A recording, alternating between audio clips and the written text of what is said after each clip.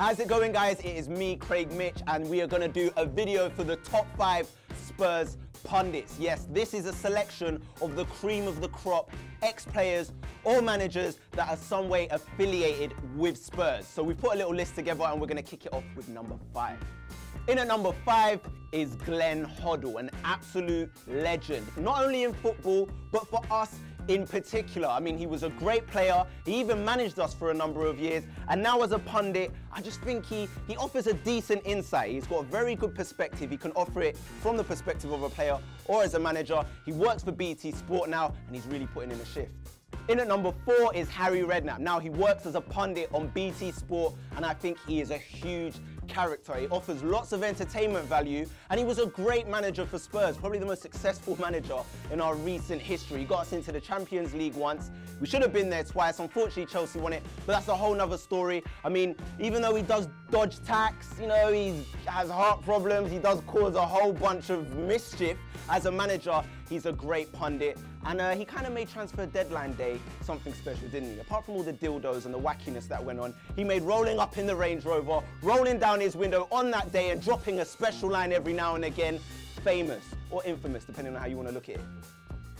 In at number 3 is Jermaine Genius. Now, he's currently working for BBC, and I have to be honest, he's doing a decent job. He offers a whole new perspective. He hasn't officially come out as a retired player, so he's still technically a player, and he can offer a whole new view on the game. He's very level-headed, always has a sharp haircut, even though Barnaby doesn't think he has one, kind of rich coming from him. But I think he's very, very good. I like Jermaine Genius, and it's just good to see someone different amongst the old farts in the studio.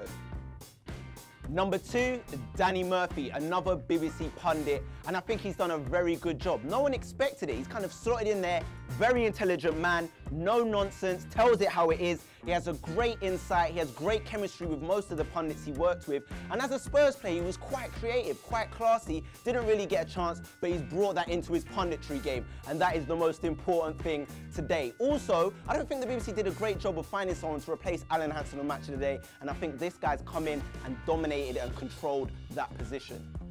Number 1, numero uno on this list, has to be Jamie Redknapp. Now, he's a bit of Marmite, you either love him or hate him, but I think he's a very, very good pundit. He's very versatile, he does a league of their own. He's been doing this for 10 years plus. He's a veteran in this game. On top of that, he's good on camera. He knows how to work well. He can be a presenter, he can be a pundit.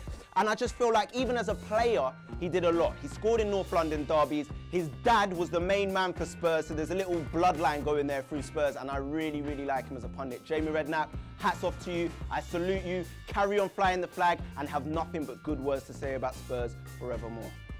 So that's it, guys. That was my top 5 Spurs pundits. Let me know in the comments below if you agree with what I said. Let us know on anyone we may have missed out that you think should have made the list. If you've enjoyed the video, drop it a like and keep it casual.